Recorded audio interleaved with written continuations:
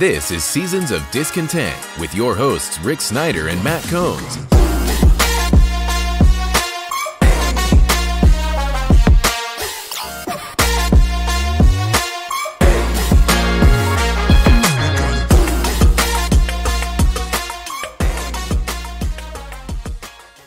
Welcome to Seasons of Discontent, Season 10, Episode 5, brought to you by Rick Snyder's Washington on social media.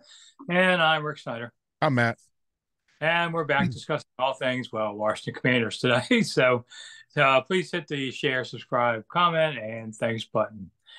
All right, Matt, Washington Commanders got their man, Dan Quinn, new coach, going to be introduced soon.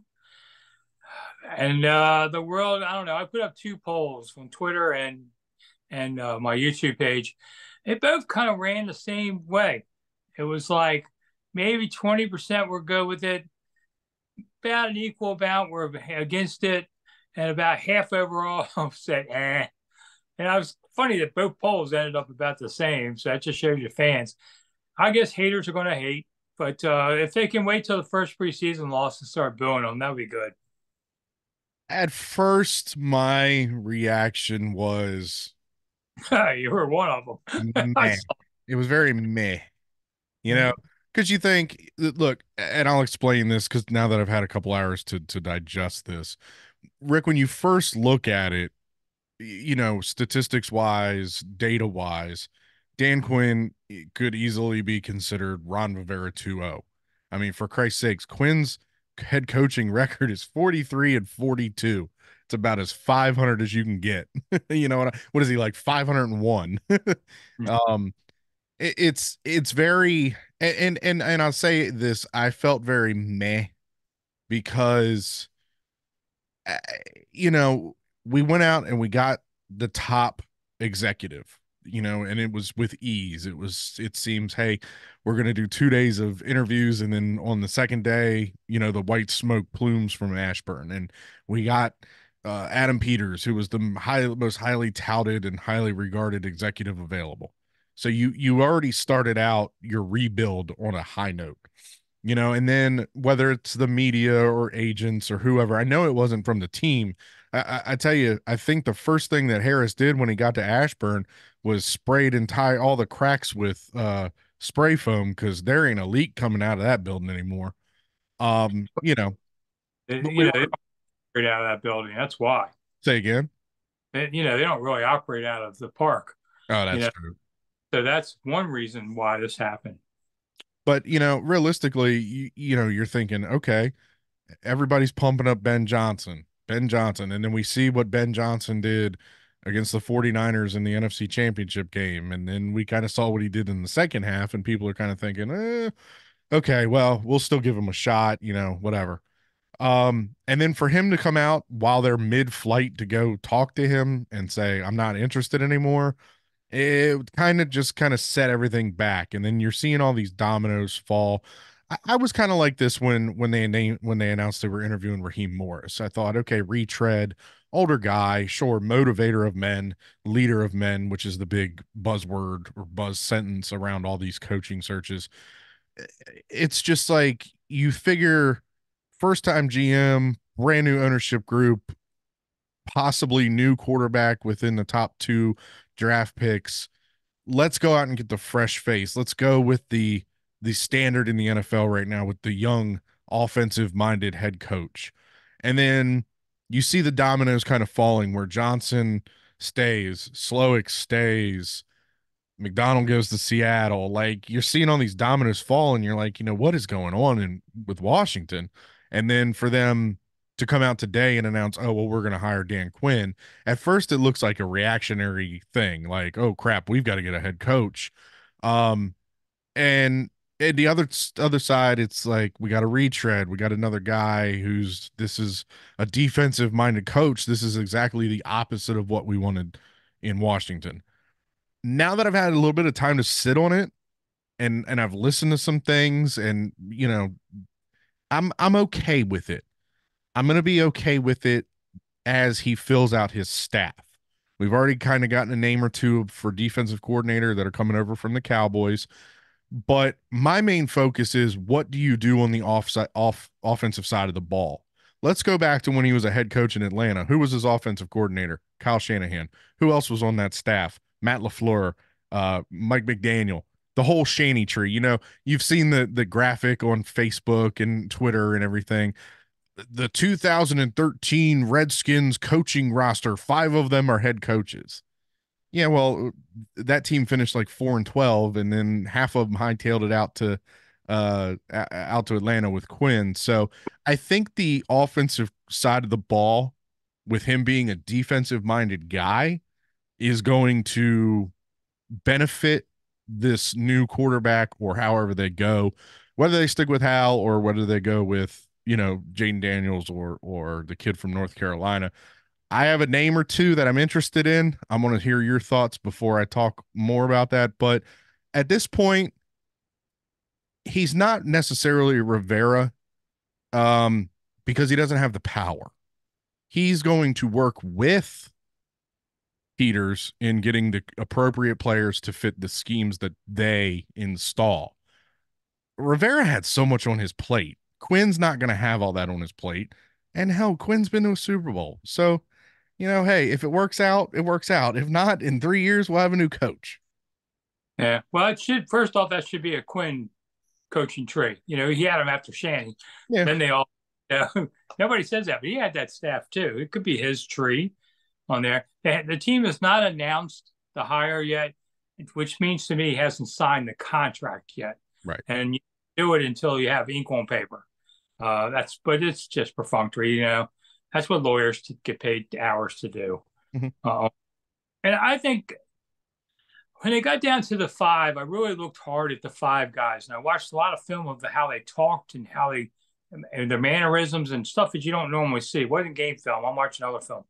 And I said to myself, Ben Johnson does not seem like the confident leader that they're looking for. And good for him for realizing not to step in the wrong spot, because it would have just been a disaster and 3 years later fired. So smart, he would never get a head coaching job again, probably. He did the smart move there. Then I really thought McDaniel, McDonald, I liked a lot of what I saw with this guy, and especially he had like a killer eyes. I'm thinking, this dude, when he's listening to you talk, he's trying to think where he's going to stick the knife. Mm-hmm. I mean, this is the Iceman you got to watch. I have a feeling he'll do well. But after those two are gone, and I'm not saying they would have gotten it. I think maybe McDonald might have got it, but not. I don't know that Johnson would have. But the next guy on the board had to be Quinn, because the other 2 guys had never been a head coach. And they seem more of an easier going kind of guy. I mean, maybe they'd have been fine. I just think this was more of your ready-made commodity. And so you take him. I heard he won the room, which I said all along, of these 5 guys, who wins the room, and show, because they all got X's and O's. That's not debate. It's how can this guy get along? People ask me a lot about Vrabel. Why wasn't he considered? Mostly because he was known for fighting with the GM down there so much. And so Adam Peters was like, don't need this mess. Right. Vision. And obviously, that cost him a chance. EB just, I heard he had a good interview, but, EB's not ready to be a head coach. You didn't see anybody else go for him. He's going to have to go back and revamp things. And he maybe can be, but it wasn't here. So, I mean, Quinn was really the guy that made the most sense. And yeah, I'm sorry, he's almost like Ron, and that he's a defensive guy. He's in his 50s, but there's so much difference. You have to know the men. You just can't look at the stuff on paper, analytics crap. Yeah. So I think they made the best move. How he fills out his staff. I mean, I love people always say, well, can we get this guy for the coordinator and that? This ain't the McDonald's dollar menu. You're not just sitting here picking off the board. You got to let him do what he does. Well, obviously they're going to go to connections. He has connections in Dallas, which we have heard that he intends to hire Joe Witt to be his defensive coordinator, who is the secondaries coach for the Cowboys. One name that I want to keep an eye on is Clint. What's his last name? Clint Didier. No, the old. Damn it, I'm spacing on his name. But anyway, he's like the offensive pass game Kubiak. It's Gary Kubiak, one of his kids, Clint Kubiak. keep an eye on him for your offensive coordinator. This is going to be one of the Sean McVay type guys. I think he's like the passing game coordinator right now for San Francisco. So obviously they can't talk to him because he's playing in the Super Bowl in a week and a half. But anyway, I think that would be a key hire for him. Um, like I said, he had the boy wonder in Kyle Shanahan down in Atlanta. He had a Matt Ryan on an MVP type run that year when they went to the Super Bowl. Um, I don't know. The offensive filling out the staff is where we're going to see the brass and tax come to play. But you know, I will say this: Dallas's defense stunk when he got there. They were awful. He has turned that Dallas defense into a top 5 defense in the past 3 years. And I believe 2 out of the 3 years he was there, they have been top 5. He's taken guys like Stephen Gilmore, who, was a baller up in New England, fell off and turned him into dang on near a Pro Bowler this year. He's taken guys like Deron Bland and made him like what the interceptions leader or something like that. I mean, the guy, he seems to have a way with his players. Maybe it's because he was one. He was a defensive lineman at William and Mary. Um, I really expect this defense. I really kind of wish that he got the chance to have Chase and, well, at least maybe Montez, maybe not Chase, but I wish he still had the opportunity to coach Montez Sweat, because I think we could see big things out of Montez under a Dan Quinn led team. But it'll be interesting to see what kind of steps forward Allen and Payne take with this guy, because he's going to be very hands-on with the defense, but I also think that he's going to rely on his defensive coordinator, because as you and I both know, the head coaching role is more than just coaching your side of the ball or anything like that. You have to worry about the entire team. Luckily this year, unlike Rivera, he doesn't have to worry about personnel. He doesn't have to worry about a name change. He doesn't have to worry about an owner groping cheerleaders. Like, there's a lot less things that Dan Quinn has to worry about than Ron Rivera had to. So, like I said, I'll never say a bad word on this show about Ron. He endured a lot of stuff. I mean, hell, he even went through cancer while he was the head coach. But I'm willing to give it a shot. I have no choice, I guess. I don't have a say in the matter. Yeah, one thing people forget: Dan Quinn ran the Legion of Boom in Seattle. He did. Great secondary that was. And I mean, they won a Super Bowl and then they lost the Super Bowl. But the Legion of Boom had some real personalities on it, like Richard Sherman, Earl. That's Chancellor. And to try and contain those guys and focus them long term, that's a hell of a job. Mm-hmm. I know how hard that is. I mean, Gibbs, people think that Gibbs ran some boys choir here when he was here. No, he didn't. He had Rigo in the locker room. He had Dexter in the locker room. He had 8 guys. He had 8 guys in a trailer drinking beer after practice. And he had to handle those guys. And so, Quinn has done a good job with the Legion of Boom. So, God knows this secondary knows about kaboom. Maybe they do the other side of it, and I got a video up tomorrow about players he needs to really work on. He's got to figure out what to do with Emmanuel Forbes, because he was misplaced. He's got a bunch of guys that he has to work at. I would say he has to go to John Allen and say, listen, I know you want to leave, but I'm not going to do what Rivera did and just let Trent walk for whatever pick. I need you here, whether you like it or not. But really, you're my leader. You're the veteran on this team. You're one of the oldest guys now. You got talent. I need you to be my guy. Tell me, I'm going to make you team captain. Something. Get him invested back in this. He's got to find guys like that. I mean, you got to start from scratch here. You don't want to give away one of the few guys you have. Even if he's unhappy, he'll turn it around. Once John Allen sees a commitment to excellence on this team, he'll hang out. And listen, Chase gets to go he gets to go fight for a Super Bowl ring, even though he's done. No, he doesn't. Chase Young's going to be sitting on the bench watching the Super Bowl. Could be, because I watched the last game. He made 2 plays. One where the guy ran right into him. I tweeted out, "Welcome to the game plan box." The score box. The other one, he made a decent play, shedding a blocker, went horizontally, got the guy. It was a decent play. Did you also see the play where the running back ran right past him and he kind of casually trotted to go tackle him?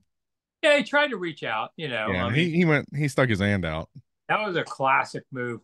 So, Yeah, Chase has been exposed to what he is, but he's going to have a ring, and he'll always be, maybe he'll have a ring. We'll see if they win the game, but he can always say, "I played in the Super Bowl. Yeah, he didn't deserve it, but whatever." You know, So that kind of the one question we'll go back to the Seattle days. There is a quarterback out there from Seattle that is potentially available via trade. Does Dan Quinn go out and bring in a familiar face of Russell Wilson? You know, that's a guy that Ron Rivera tried to get. no, it's been exposed too much. Plus, he's getting older too. I I mean, agree. I agree. I would pass on that. Now, if you can get Justin Fields for the second or third that's rumored, I'd make that deal because then I'd take that second overall pick and sell it down, halfway down the first round, get myself a couple more players. Because then you have a younger, stronger, faster version of Russell Wilson. Yeah, I mean, I don't think Chicago will let them go, but and we'll see. They take Caleb Williams, they have no choice. Well, yeah, I mean, but maybe they don't go there because I think Caleb Williams is a bust. I Like do too. DeMarcus Russell, 3 years from now, we'll be laughing at that one. So I'm not very confident in Drake May either. if I were the Commanders, I would back channel support of those players and talk them up and sucker somebody into taking them. And you move down maybe a couple spots to get Marvin Harrison if you can, or a tackle or something. But I wouldn't go quarterback. I don't see a quarterback here that makes you go, yes, you got to go for him. Because Sam Howell, who knows? Maybe if you don't make him throw the most passes in the league and you can block for him, he'll at least be decent. I mean, he's better than, the first half of the season, he showed what he could do. Now, I don't expect EB to remain as the offensive coordinator. So I think you tell Sam basically get ready to start this year. And if we bring in a guy like this, then you can fight him in camp. Because not every first round pick gets to start right away either. Right. Sometimes. So the other thing I'd say Quinn really needs to do is get the urgency in these offseason works. They did okay with that last year. EB yelled at people a lot. I think he pushed them a little more than normal. But you basically got to push them now, and say, we're not waiting for any of this crap. You got to come on. So it's something. Now, the Super Bowl is just a week away, more or less. San Francisco -2 over Kansas City. The early pick, who do you like? Give me Kansas City. Oh, Jesus, that's what I'm taking too. Bird. All right. Well, I think it's just kind of I don't want to give up on Kansas City after watching them win 2 games they shouldn't have won. Exactly. Exactly. I mean, and realistically, pardon me, both games that San Francisco has played, they've had to come back from deficits. The other team, a very inferior Packers team, came back, was hanging with them, and then a very, a pretty equal Lions team. Oh, I thought I had to sneeze for a minute. A very equal, it seemed, Lions team went up 21-7 on them in the blink of an eye. I mean, granted, San Francisco's defense woke up in the second half and was able to shut down the Lions, but I honestly think, look, you get too far down you to Mahomes and company, the Chiefs defense will smack you in the face. Like we saw what they did to Buffalo. We saw what they did last week to the Ravens. They held up one of the highest scoring offenses to 10 points. Yeah. That's a hell of an accomplishment. Yeah. And I mean, the question on there's a lot of prop bets. We'll talk about some of them next week. But the prop bets, is will Taylor Swift be in the seat for the kickoff? Not coming through the stadium, not whatever. Yeah. She'll be there. It'll be close. I mean, you can only fly a plane so fast. Well, her concert is at 4:00 the day before in Tokyo. It's probably a 14-hour flight. I don't know. I mean, I did this from Osaka back here, and I can tell you, I don't know what the hell is going on, but it took 15 or 17 hours to get back. But you were on a commercial airliner. She's gonna be in a nice little private jet. I was the Redskins team plane. Oh, so that is a private big jet, and we were on 777, I think. Do we still have a team plane? Remember, Danny used to fly that thing around to pick up all of his coaches. Yeah, I don't know. I was thinking today, do they have a team plane anymore? I don't know.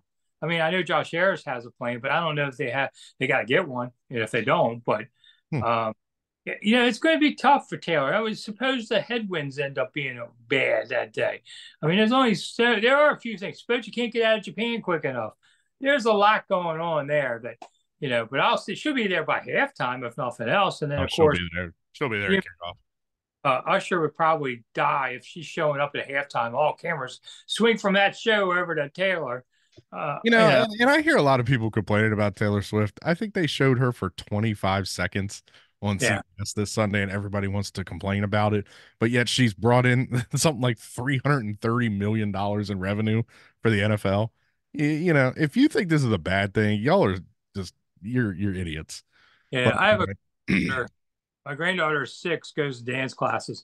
Her big recital tune is going to be one of Taylor's songs about shake, shake, shake, whatever. Mm-hmm. And she knows the Taylor. She actually sat and watched the game with me. Of course, knew nothing of what was going on, but that's okay. Just wanted to see Taylor.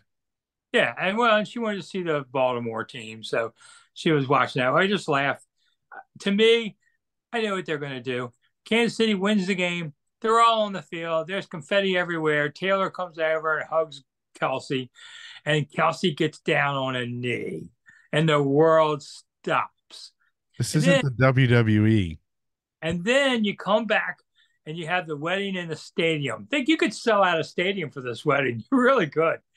All the Taylor files. This isn't a PR stunt. It's not the WWE. It's not happening, Rick.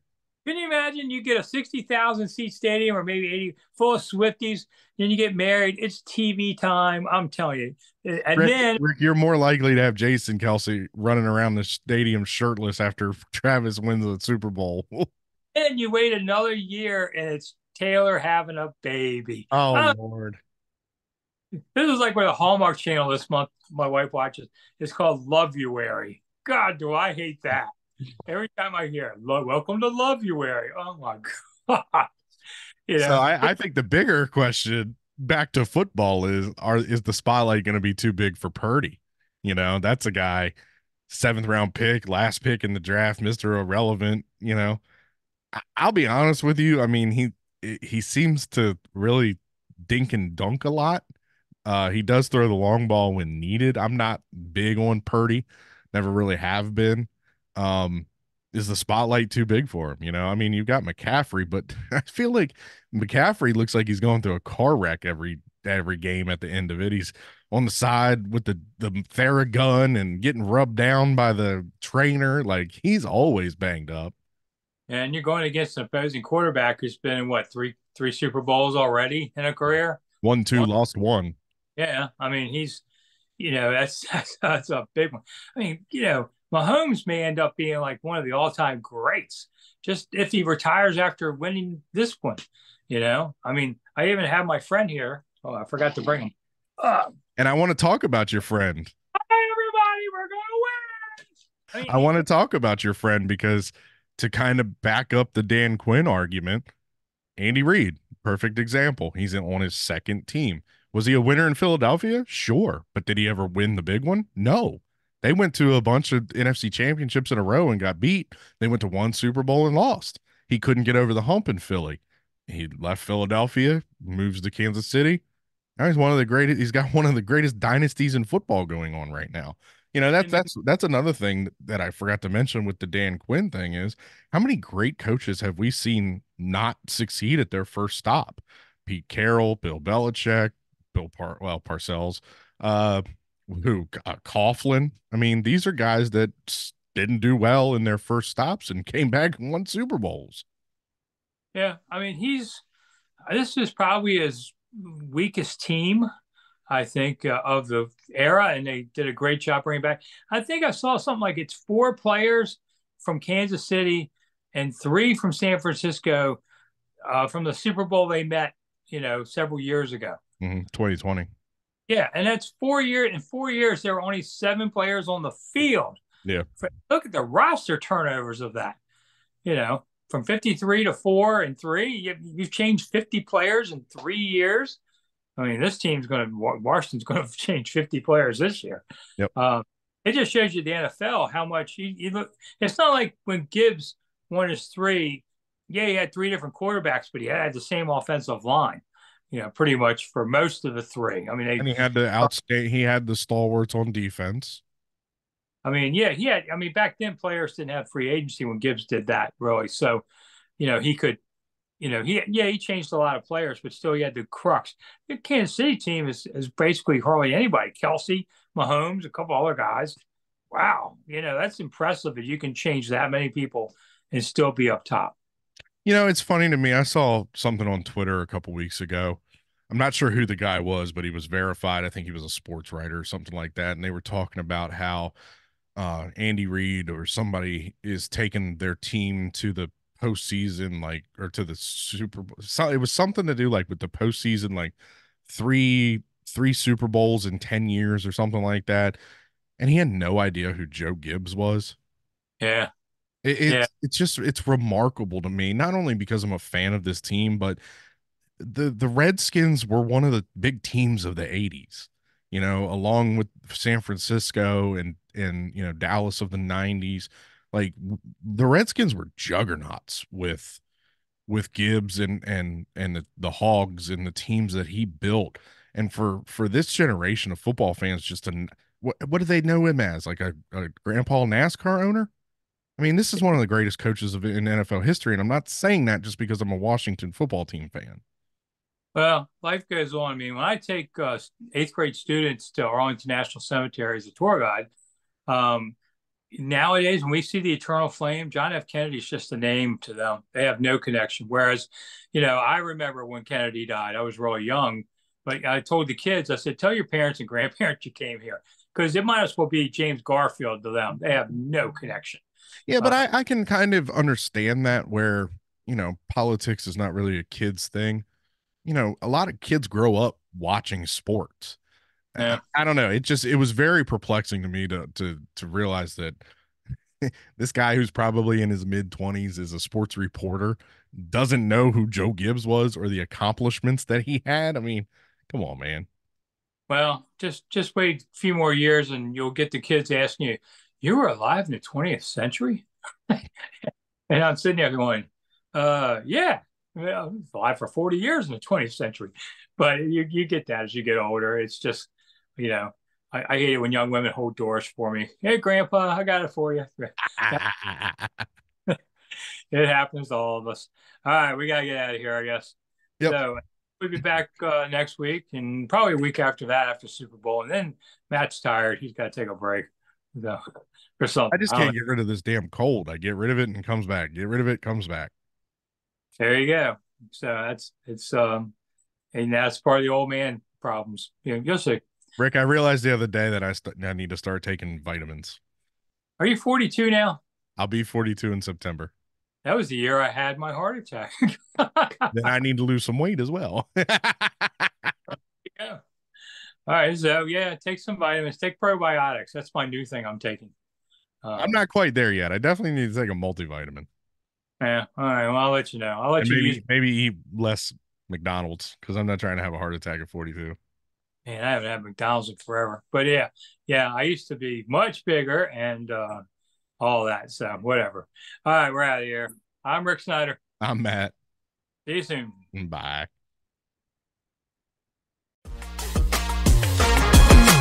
Thanks for listening to Seasons of Discontent with your hosts, Rick Snyder and Matt Combs.